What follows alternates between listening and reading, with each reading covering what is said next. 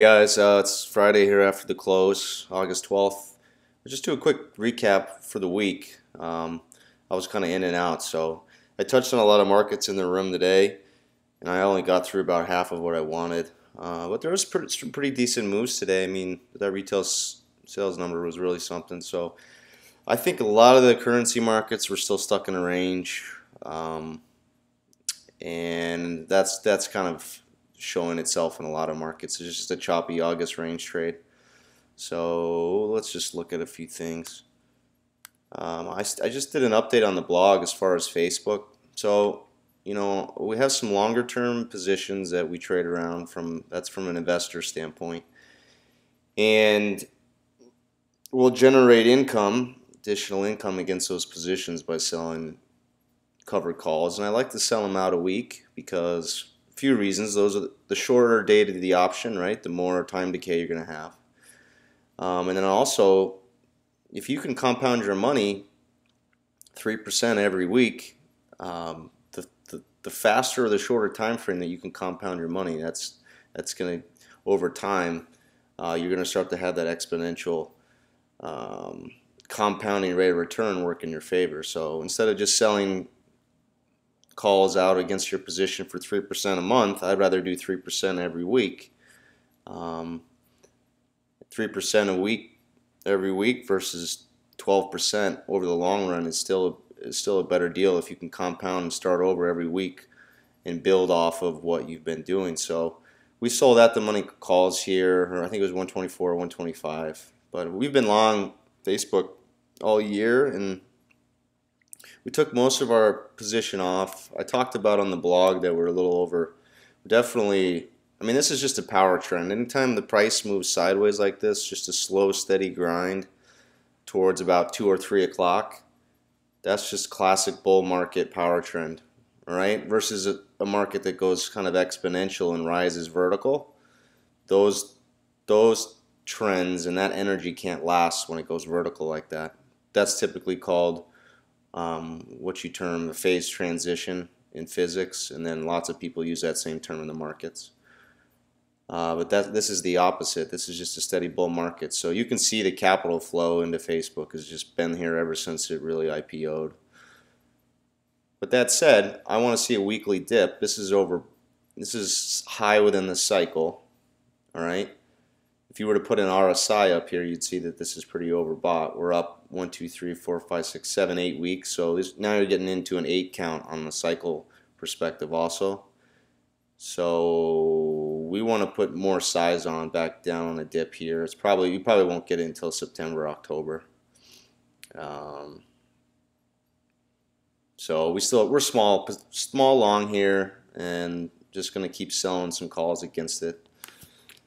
I had some questions on oil.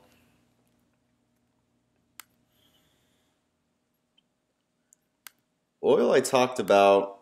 If we look at WTI crude, this area right here, so you see the wave structure was bullish. You can track this 30 here, which is the blue line, 30-day moving average.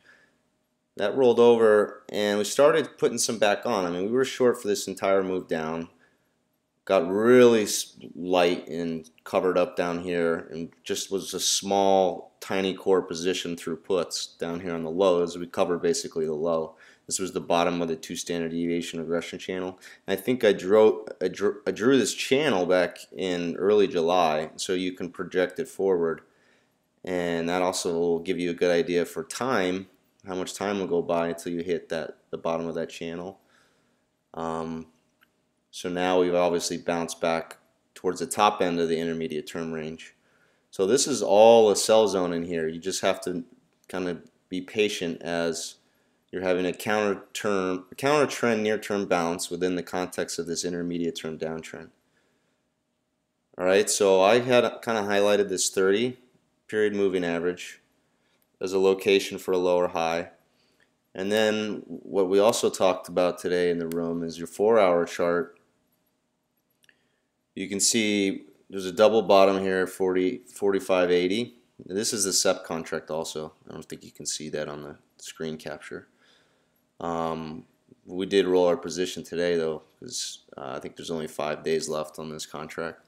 So I'll bring up October in a second, but 48.5, 45.80, sorry, 45.80. This was support, came down, bounced twice, double bottom, actually held it again here, bounced again, and then broke. And you see it did a lot of work around the same area. So we'll see if that resistance, what usually is support, breaks, then becomes resistance. And we'll see how much of this price action was worked off around that 45.80 area, but you can also see that it's the pi line. This dotted line here represents what I call pi, the pi line in my model. So I'm not going to really explain that right now. If you want to figure out more information, you can join our trading room, and I go over those types of questions all the time. JenkinsRM.com. But point being, I think you're going to really struggle back here, 45.80, even maybe up to 47. I'd be a seller. But I did sell a little bit here today at the 200. We're out of the money overall in our position, but it's pretty close to the market. So when I start to get some new lower lows on the 15-minute and 30-minute chart, then I'm probably going to get more aggressive on the short side. Or if we move up here to 45, 46, that's where I want the majority of my size, and I'll put on some 45 puts at that point. So I like this bounce. I mean, we were oversold. That's why we were covering, obviously, and then this was a pretty dramatic move down. So we've already retraced the majority of the move. I think it's going to be really hard to get above this prior level, this resistance zone. So I think that's a pretty thorough update on crude. You need to be a better seller, though. This is a downtrend. Maybe you go back to 51. Anything's possible. But I'm looking for lower highs, and I want to play the edge on the 4-hour here at pi. That's a very high probability of the market failing in my model at that location. So you guys can stay tuned. I'll show you how we work that position around that level. I touched on currencies a lot already in the room today. Dollar CAD is range bound. This is a position I'm out of the money also on, and I did stop out on half of my risk for the meantime.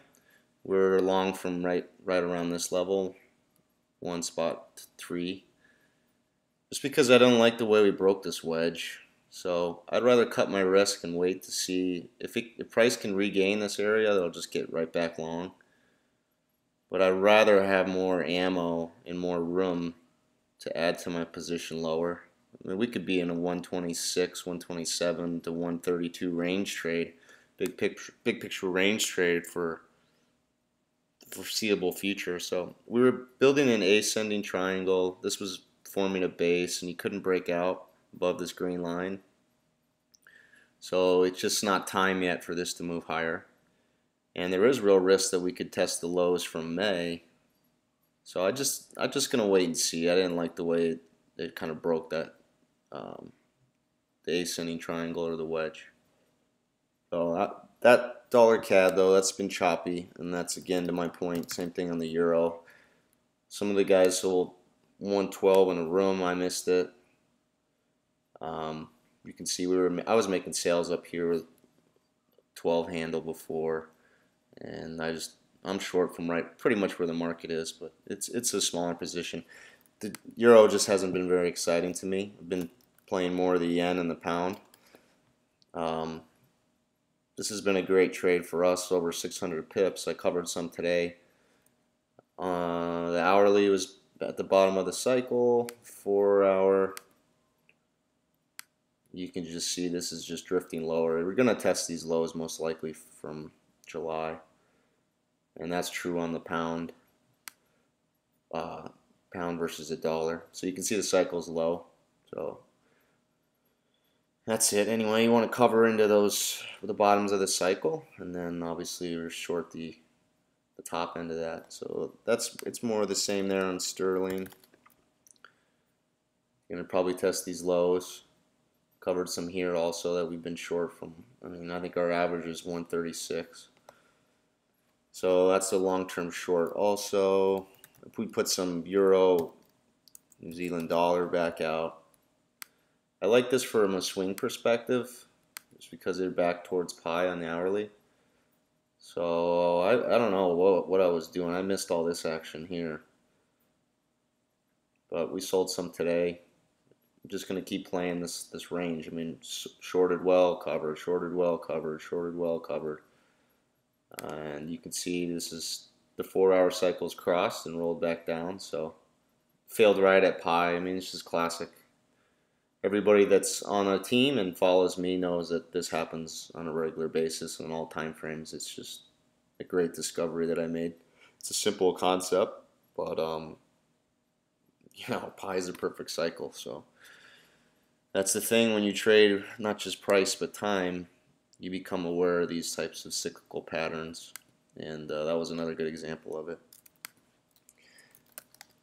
And we'll just hit a couple more. Gold, I bought well this morning before the 8:30 numbers and got rewarded for it.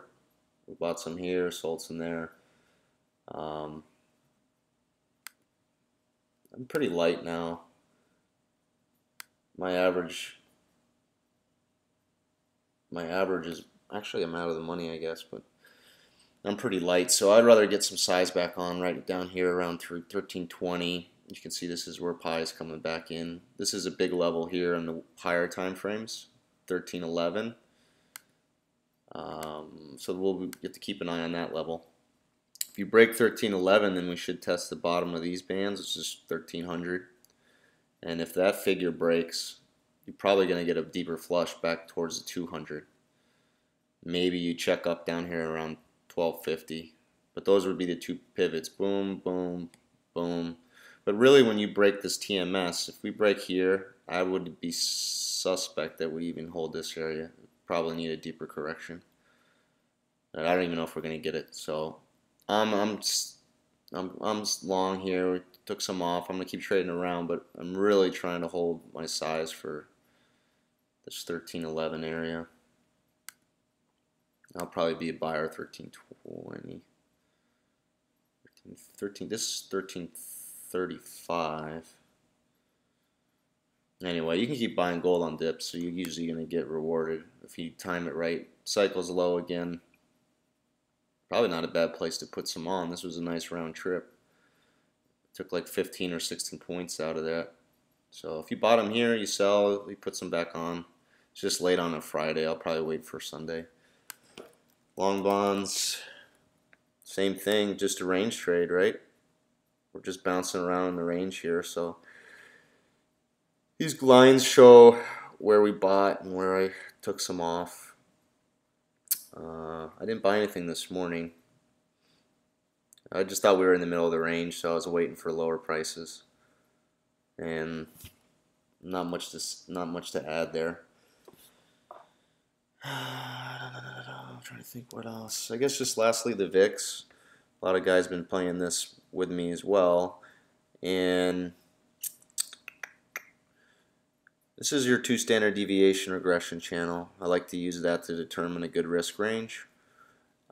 So this would be my risk range over the intermediate term, and if you draw a horizontal line, we're basically holding 11. The market seems to be, you know, kind of building a base or finding its footing around 11. The range looks like it's 10.5 to 13 now. So my last 2 actions were buys, and I didn't get out here. I was traveling this week, so I wasn't on as much as I normally am. But that would have been a good spot to lighten up. We were high within the range on the hourly cycle. So I'm just going to wait and see. This next pop, I'll lighten up. Take some profit. I think we're long. I mean, I'm long 10, 11, 13 calls. And then we'll buy some more 11 or lower. I think that's pretty much it, guys. Have a great weekend. You know, if you're new, please visit the site, jenkinsrm.com. I'm building a team of independent and professional traders that trade literally everything and anything. So, futures, commodities, whether it be ag or metals or energy, a lot of Forex traders. And we got guys and gals all over the world. So, Happy to have you join the room. It's free to join. And just had an options session. The next one's coming up here at the end of the month. I'll double check the dates on that. I think it's the 27th. And I'll be doing some more teaching on some of the option plays. I touched a little bit on the covered call stuff today. But there's a lot to be had in the markets longer term, writing calls and writing puts. So anyway, you guys have a good, safe weekend. We'll talk to you on Sunday.